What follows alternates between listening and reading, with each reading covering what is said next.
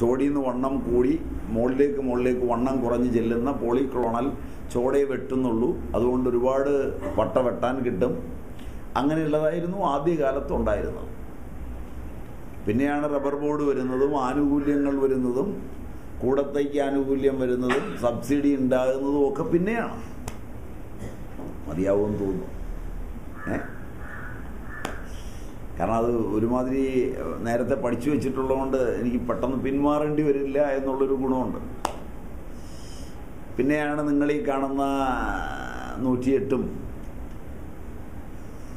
പുന്നത്തറയും ഒക്കെ രംഗത്ത് വരുന്നത്. അതിൽ പല വെറൈറ്റികൾ രംഗത്ത് വരുന്നത്, പലതരത്തിൽ ബഡ് റബ്ബറുകൾ വരുന്നത് ഒക്കെ.